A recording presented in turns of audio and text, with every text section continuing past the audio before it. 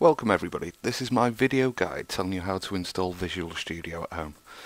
The reason I'm doing this guide is because we've had issues over the years with students being able to install this. So I thought I'd give you this guide so there's more chance you'll be able to install it successfully. It's because of those issues that I'm using the laptop I am. So please bear that in mind in terms of your commentary about the browser I use and the desktop background I've got. To begin installing Visual Studio, if you do a search in Chrome for the software, and it should be the second hit going towards a Microsoft site,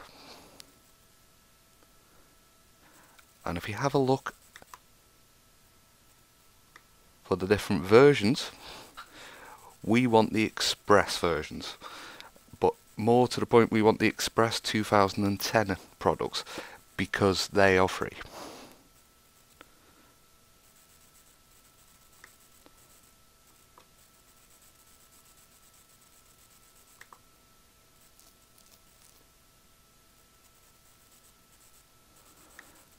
As you can see in the 2010 editions, you have options of installing versions which are specific to particular programming languages. So for example, the first option here is for C++, which is an intermediate language which is quite sophisticated and you can develop a great deal with it, including games. Another option available is C#, which is becoming very popular in terms of business applications. And down here we've got the Visual Basic Edition. This version, it's much more accessible, so it's the one we're going to be using as you begin to learn how to program.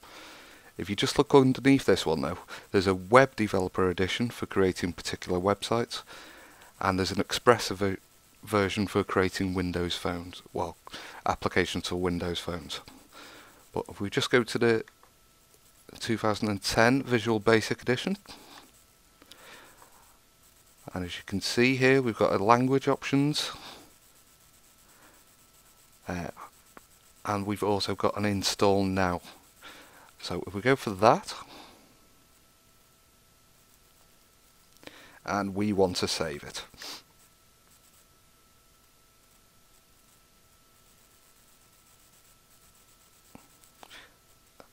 After saving it, we'd like to run it. And yes, we do want to allow it to make changes.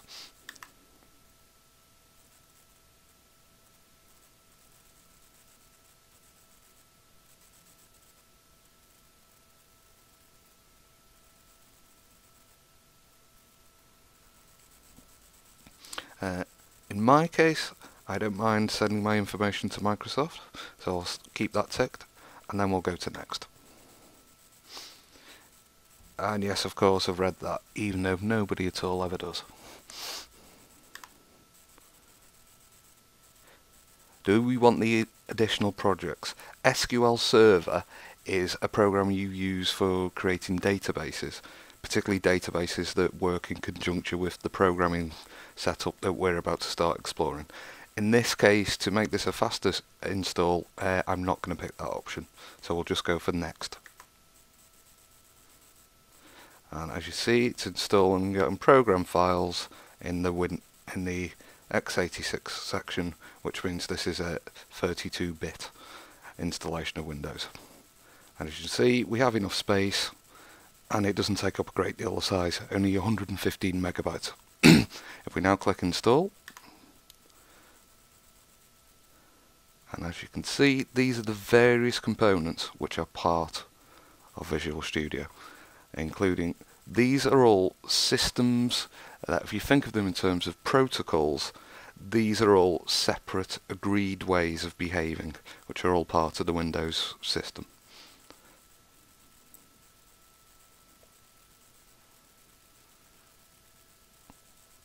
After quite a long installation progress, you'll be presented with this screen.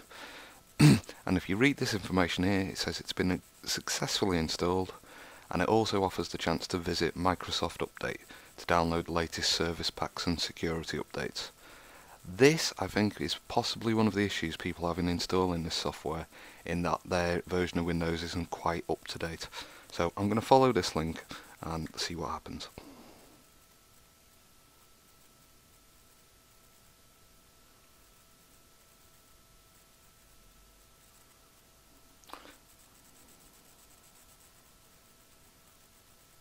And as it says on my screen, there are several updates that need to occur. I'm going to click the install update and then wait for that process to finish. Then we'll pick it up with the rest of the installation. After installing all your updates, at this stage you now want to exit from this screen, and if you go into the Start menu and All Programs, if you scroll down here you'll find Microsoft Visual Studio 2010 Express. If we click on that folder, we'll see two different links here. We want to be picking the one that says Visual Studio 2010 Express. As you'll see if you've been following along, the first time use of this software, it takes a very long time to start up. And you might have seen there at the start screen, it also said that this was a valuation version of the software. The way you make this free to use, if you go into the Help menu and go to Register Product, and it says here we can obtain a registration key online. So we follow that link, and here you can sign in with a Microsoft account. Those of you who've got an Xbox 360 may already have one you want to use. If you haven't got one, you need to go into this option, find out more about it, and register for a Microsoft account ID, which is free and relatively easy. If we move back to Visual Studio and close this, we want to go to File, New Project, and we'll see we have various options here. If we can see, we've got a Windows Forms applications, and these are elements where we use a GUI, which is a graphic user interface. You are creating things like message boxes, which have a visual element and also have some text behind them. Some of the other ones are browser applications, class library, WPF application, but the one we're most interested in is a console application. And this is because this uses entirely code, and it's code in particular that we want to get to know. So if you double click there or press OK, it will start us up for our possibly first experience of using this. And as you see, you're immediately presented with some code on the left. And if you have a look here in Solution Explorer, this is where all of the elements of the project you're building are stored and where you can have access to them.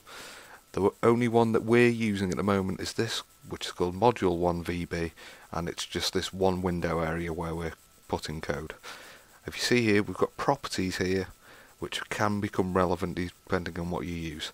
They're particularly using Windows Forms applications, as we talked about before. To test that our install of Visual Studio is working, we're just going to do a very simple program which has been a tradition for over 40 years now in programming circles.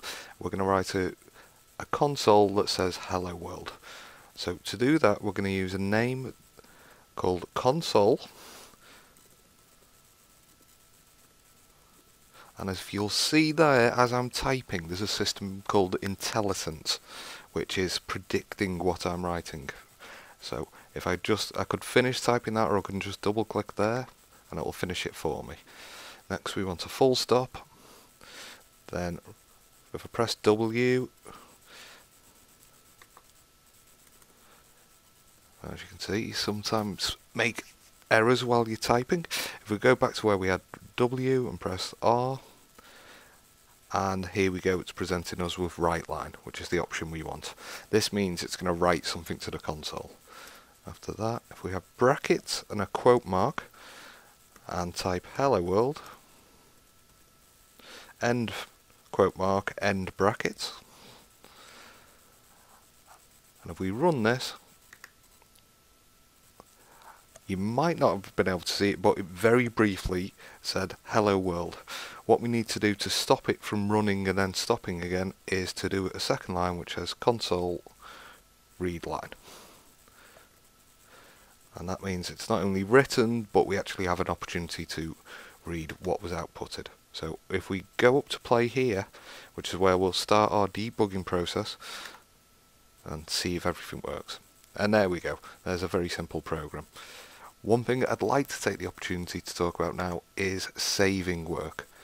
If you go into File and Save it as, if you give this a meaningful name, I'm going to call this one Hello World, you're much more likely to be able to find it in the future. So if we save that, and there we go, and as you see it's reflected up there. One note about saving is, as well as using meaningful names, save different versions of the programs you're working on, because it makes it much easier to recover. If you put some code in that hasn't quite worked, you can perhaps go to an earlier version sometimes and then try developing again. And that's it. Thanks for listening, everyone.